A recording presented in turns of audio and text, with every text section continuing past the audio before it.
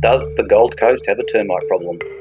Let's have a look at what Richard found in just one day. First job of the day was in Benoa, where he found this damage to the roof trusses. As you can see, one is completely eaten. Following that, the second job was in Southport, where he found termites active in a stump. The third job was in Helensvale, where an active termite nest was on the property.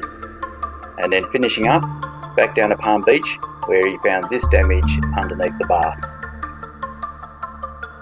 Not bad for a day's work. If you want a thorough inspection, please call Richard.